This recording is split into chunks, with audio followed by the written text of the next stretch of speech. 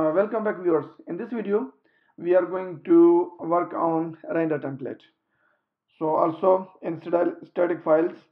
So let's start. First of all, I will go here in Bootstrap. You can open here the Bootstrap. You can see I will copy this all from here, and I will come inside my template.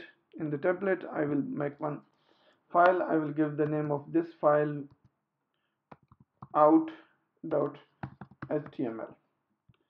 So this is our file. Then here I will paste it, and now what I have to do, I will take this part out from here, and same I will do for this, and also for this, and also for this. We don't need these part of files, so I think it will be better we take it from here, or you can take it from there also.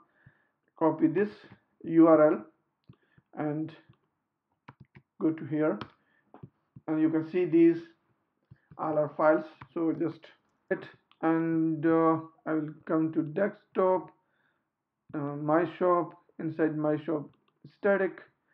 Inside static I will make one folder. That folder name will be CSS, and created, then save. I will copy this jQuery part and paste it here. Again save, and now this time this is not CSS, and I will come here, make another folder. This will be JS, and I will save this one inside JS. And then I will come here again. This time I will take this part and save to here, because it's already a JS file, and this one is here also is a JS file. Save it here, and now we are done from here. Come to here, come to our layout page, and I will change this part from here to cut this part and make double curly braces, then URL 4, then parenthesis, comma, and right here static, and after the comma write the file name equal to single quote, and again here single quote, close the parenthesis, and close the curly brackets here. So now we have, I will copy this part of URL 4 to make it easy, paste it here, and again to paste it here, and I will paste it here also. So here we have already JS, name of JS, and we don't need, and then comma, and then parenthesis, close, and curly brackets, close. And here give the name of JS, then come here and single quote, close parenthesis, and curly brackets, and here close parenthesis and close the curly brackets, then right here JS, and our everything from here is done. And for this title I will give it one name, so I will give this name title, and I will cut this over here and right here right here curly brackets and percentage and block content, the name of block. If you wish you can give the name of the block, then in the block content. So we are done from here. I will make here another page. This page is for like a registration page to render the template there. So we come here, app.route, inside there, and we will write here register, and come here, define, and here return, and render template. This will be num template. I will put this template in the folder of the admin. There I will make one admin folder, admin underscore register.html. Also I will give here the title equal to register user. I have to do now, before the running our application, I will go to here in desktop and change the file structure. I would like to bring my all except run and my VANV and all inside the shop.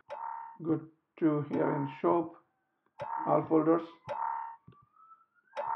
These all are now inside the shop. I will bring this route inside the admin and I will leave this one here. I have to make one init file inside the admin. Every folder we need one init file. So inside the here, now it's in admin page, and I will make double underscore init double underscore dot file. So we are done from here. So now come here and come to your run page. Here is our run, and then debug and Python.